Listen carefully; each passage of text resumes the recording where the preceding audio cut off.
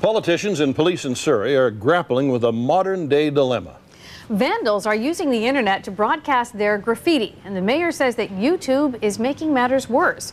Carrie Stephenson reports. Finding graffiti in Surrey is easy on vacant buildings, public utilities and bus shelters.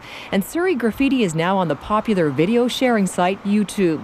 Old school buddies not doing it right. 75 videos are online and people are watching. Every day I wonder just how I die. Only thing I know is how to survive. More than 23,000 computer users have clicked on this video alone, including Surrey's mayor. It's absolute vandalism. And the city has seen a marked increase in graffiti, or vandalism as the mayor calls it, since these videos started appearing a few months ago. She's convinced YouTube copycats are tagging the city. Oh, absolutely, without a doubt. Yes, without a doubt. The city of Surrey spends more than $500,000 a year cleaning up graffiti. Private business owners, TransLink and government are responsible for their own costs.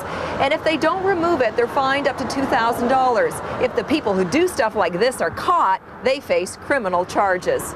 We're getting in and doing that within a 30-second to 3-minute max time frame. So Surrey RCMP routinely patrol the internet. On these videos, they're looking for logos and signatures. Notice the hats and hoodies. It's part of the hip-hop culture, but it also makes it harder to detect who's doing the spraying. The type of paint could be a clue. It's found at the Surrey clothing store, which is also linked to the videos on the YouTube website. The owner says he loves graffiti, but has nothing to do with making videos. If someone links a website to a video, how are you going to police the internet? That's not my choice. This budding hip-hop artist agrees. Policing the internet is impossible. Some of his music appeared on the Surrey Graffiti videos, but he says that's okay. YouTube helps me out a lot, getting my videos out and spreading the music, so yeah, it's a really great thing right now.